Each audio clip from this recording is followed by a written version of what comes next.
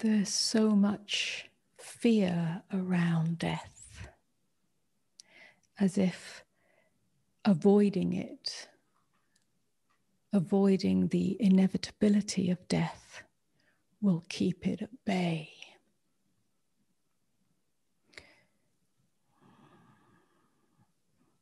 So in our culture, we tend not to speak about it. We tend not to think about it.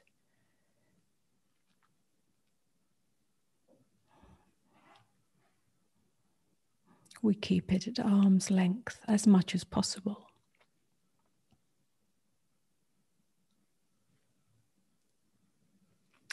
But death is not the opposite of life.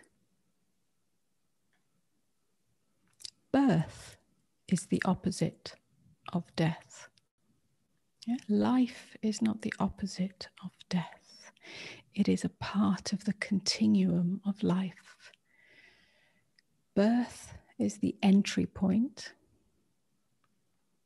Death is the exit point. In between is the journey of life.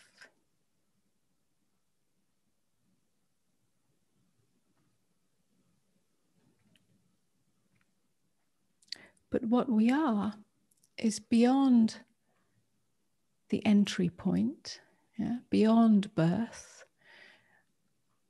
beyond the exit point, beyond death, and beyond the in-between. We can only discover what is deathless, what is beyond birth and death, what is beyond the entry and the exit. We can only discover that when we meet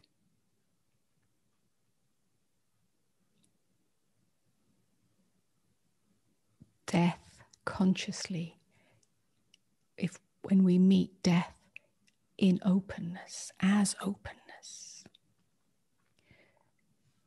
It's the same as the ego death, Physical death is the same as ego death. When I say ego death, the tight knot of psychological me, the whole scaffolding on which this self-identity is based on, the whole point of being on a spiritual journey or a path of self-realization or path of awakening is to wake up out of that knot, for that knot to dissolve so that you discover the true self, that which is deathless. You discover the true self as consciousness itself.